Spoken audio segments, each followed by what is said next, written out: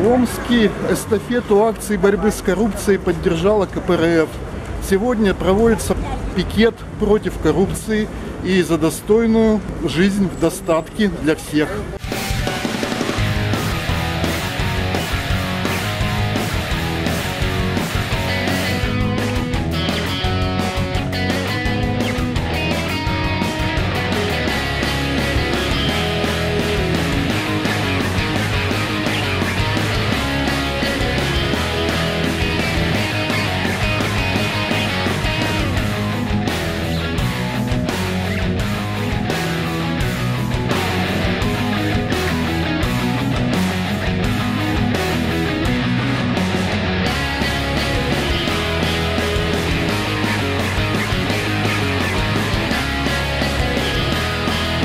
Как вы считаете, омские чиновники берут взятки?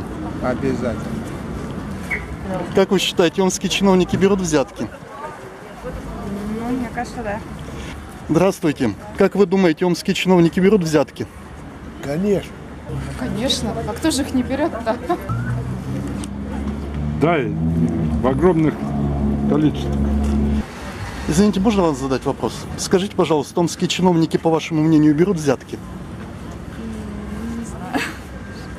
Да, конечно. Абсолютно.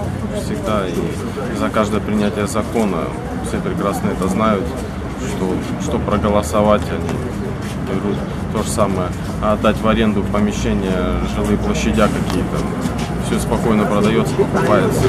А как сотрудник Омстрансмаша, работаю на оборонном предприятии. Как так оборонное предприятие, а какой-то Шкуренко, торговый город Шкуренко, коммерсант арендует склады у оборонного предприятия. Что, как вообще это могло произойти? Как такое могли допустить? Полет там тоже арендует. И практически в каждом таком заводе, в каждом городе есть такие ситуации, где какие-то оборонные предприятия, которые наоборот должны мощь и потенциал страны набирать, они все в аренду отдают коммерсантам, потому что там получают откаты, и взятки.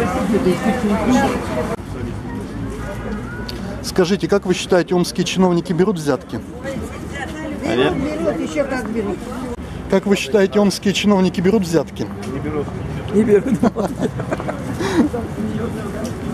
Проблема взяток характерна не только для Омска, это вообще общероссийская проблема. Пока Единая Россия находится у власти, эта проблема неискоренима. Поэтому, чтобы уничтожить коррупцию в России, надо сделать так, чтобы к власти пришла КПРФ.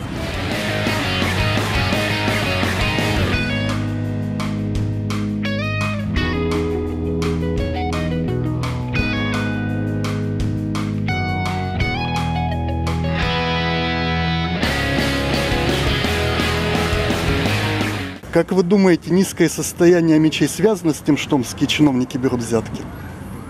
Скорее всего. Спасибо.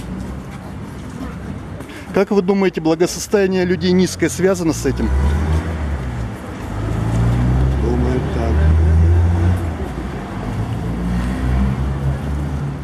так. Конечно, взятки. Люди куча животных, остальные. Низкое благосостояние населения связано с этим фактом? Да, конечно. Как вы считаете, связано с этим низкое благосостояние омичей? Естественно. А как вы считаете, низкое благосостояние населения связано с этим фактом? Да, безусловно. Спасибо. Конечно, у них с этим абсолютно все связано. А полные подробности Росстата я смотрел. Всего лишь 12%, по-моему, населения Омска получает такую среднюю заработную плату 29%. Остальные 60% получают, 40% получают меньше 10 тысяч рублей.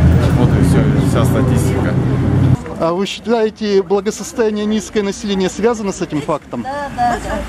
Безусловно, коррупция отражается на всех, на деятельности отдельных предприятий, на деятельности целых секторов экономики. Она стоит судьбы тысяч людей в зависимости от серых схем и откатов. Коррупция создает угрозу национальной безопасности. Она порождает в обществе атмосферу морального разложения и дух пораженчества. Как вы могли убедиться, подавляющее число омичей, опрошенных мной, убеждены, что омские чиновники берут взятки. Был один лишь человек, который засомневался, да и то, думаю, он пошутил. Также все омичи убеждены, что коррупция непосредственно связана с низким уровнем благосостояния горожан. Следовательно, нужно менять чиновников, причем всех, начиная от депутатов, кончая исполнительной властью.